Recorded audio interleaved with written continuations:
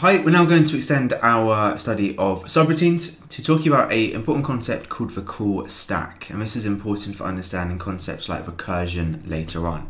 Now, every program has got a special area of memory which is allocated just for subroutines, and it's not so much for the subroutine code or where the subroutine is located or the name of your subroutine. It's more for properties of the subroutine, and this is called the call stack. So the call stack is just part of the wider memory used for a running program.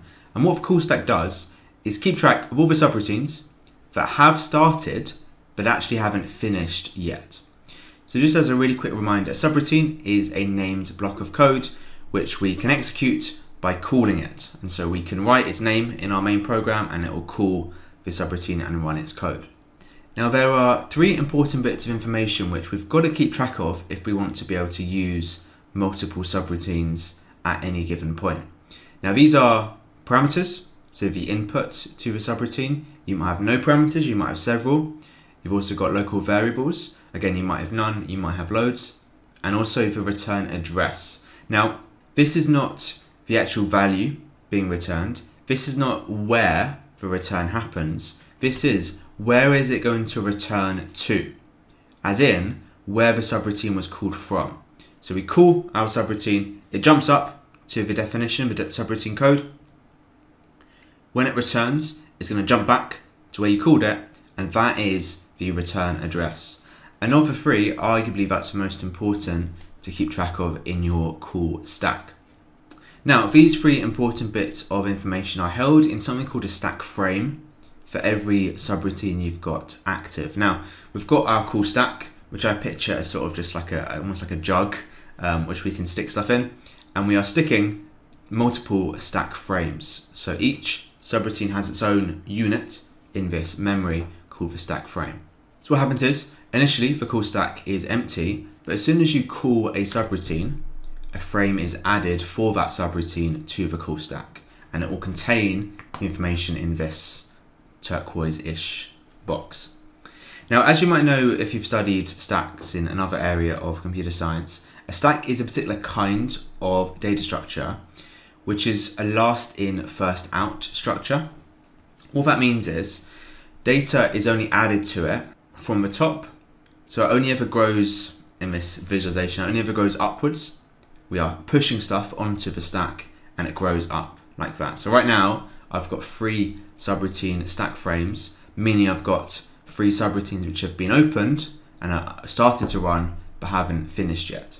Now the idea of having several subroutines active at any given point but not directly being executed at that one point is confusing.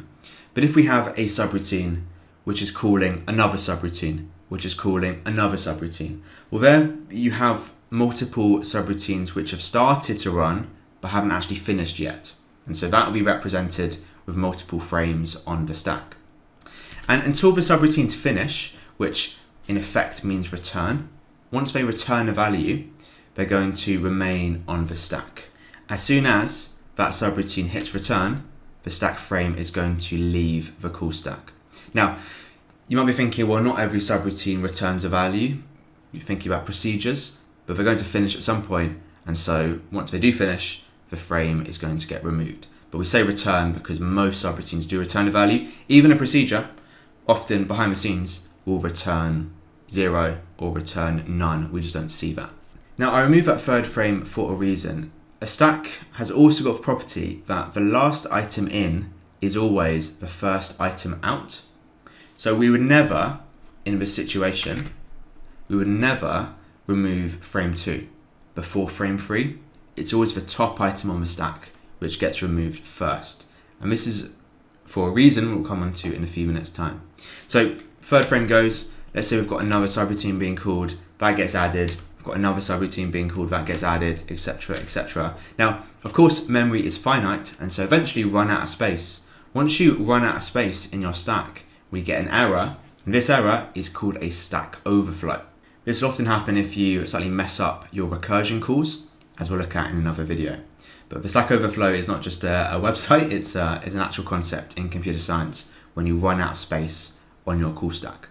Right, let's look at an example because I think, to be honest, this could completely go over your head if you haven't seen an example. Here I've got two subroutines I've defined, two functions in fact, which is some Python code here, but hopefully you can understand it no matter what language you know. I've got these two function definitions, sub1 and sub2. All they do is just made up, but they both add numbers together. I've got two lines at the bottom in my main program where I've called both of these subroutines. So I've got my empty call stack right now, and let's trace through the code and see what happens to the call stack. Well, first of all, the program runs and lines 1 to 8, nothing really happens, at least nothing happens regarding my call stack. The definitions will get stored somewhere else in memory, but not in my call stack because they're not called yet. But in line 9, we are assigning the variable result1 to the result of the sub1 call. So I'm calling sub1 in line 9. And as soon as I do, we create a stack frame for that subroutine. I'm using the letters P, L, and R to represent the parameters, the local variables, and the return address in this case. So we jump up to line 1 effectively, right? Now A is our parameter for sub1, and A is going to be set to 4. So that'll be the first thing which gets filled in my stack frame. We can also fill in the return address because we know the return address is going to be line 9. Now remember, this is where you've come from when you've called it and where you're going to at the end. Right, we came from line 9, and so when I'm done, I'm going to go back to line 9 is the idea. And it's got to keep track of that, otherwise it will literally forget and not know where to return to. Now we run the code, B is set to 2, B is a local variable, I can stick that in, then we're going to return A and B. So we're going to return 2 plus 4, it's going to be 6. But that's not really that relevant for my stack frame, that will get held somewhere else in memory. As soon as you finish, you go back to line 9 and the stack frame is popped off the stack, it gets removed and forgotten about. Now to be clear, this isn't the only area of memory, we've also got another area of memory which will hold things like our variable results. So result 1 isn't forgotten about, result 1 will be set to 6 in another area of memory, just not in the call stack. Okay, we get to line 10, result 2 is now set to another subroutine call, but this time to sub2, and so this gets created. Now if we look at sub2, we've got a slight difference in that we've got another local variable called D, but this is a result of another subroutine call. But we'll come back to that in a second. C is our parameter, which is set to 7. You can see the argument 7 down at the bottom, and we're going to return to line 10 this time when we are done. But we get to line 6. D is set to the call of sub1 with the parameter C. Well, we've got to, therefore, create another stack frame for sub1. And because it's a stack, this gets added at the top. Now if I fill this in straight away, we've got the parameter A being set to 7 because C is 7. We've got B set to 2 as always in sub1, and it's returning this time to line 6 because this particular call of sub1 was on line 6.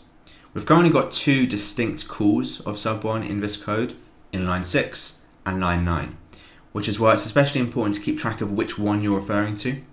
If it just left off the return address, how would it know whether it's meant to return to line 6 or line 9? It wouldn't, which is why we've got to keep it in the stack frame. Alright, so sub1 finishes, we return A and B, which in this case is 7 plus 2, which is 9. That goes, that'll be held in the local variable D, and so we can now fill that in our sub2 stack frame. And now sub2 can return because C plus D, 7 plus 9 is 16, and sub2 it's done, and so that stack frame is removed from the call stack. Now again, result 1 was set to, oh my goodness, I've forgotten on what, 6, and result 2 was now set to 16. They're held somewhere else, but for now we've got no active subroutines, and so our call stack is left empty.